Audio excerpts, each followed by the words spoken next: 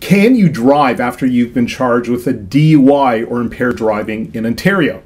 This is really one of the most common questions that clients ask us after they've been arrested for a DUI. Here are 5 things you need to know about driving after you've been charged with a DUI. First, the rules are clear. After being arrested for a DUI, there are immediate penalties, and one of those penalties includes a mandatory driving license suspension. You cannot drive during the suspension period.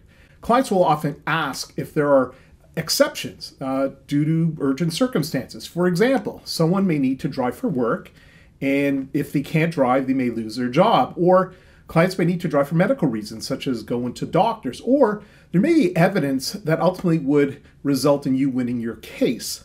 Ultimately, there are no exceptions. You cannot drive during your license suspension, no matter how serious and how valid your exception might be.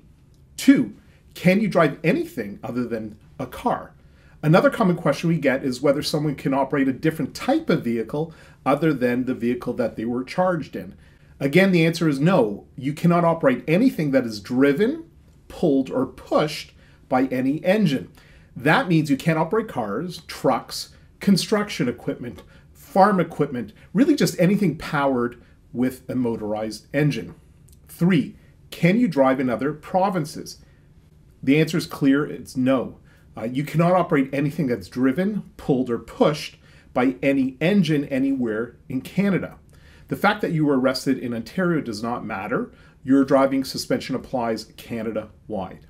4, what happens if you drive during your license suspension?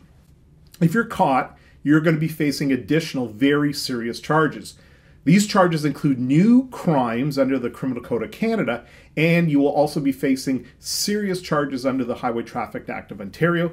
The penalties that you'll face with these new charges will be in addition to the penalties that you'll be facing with the DUI charges. Just don't drive, don't do it. 5, how can you get your license back? Bottom line, you have to wait out the suspension period.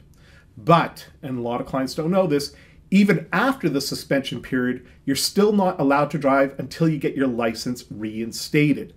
Go to any Service Ontario location, pay the reinstatement fee to get your valid license back. And finally, it is very important to keep the paperwork that Service Ontario gives you. In the rare event you may be pulled over by the police for some reason, they may believe that you're suspended when you're not. So that paperwork will prove that you are legally able to drive. If you've been charged with a DUI, the strategy to fight your case, it's everything. Reach out, let's have a confidential and free call about your case.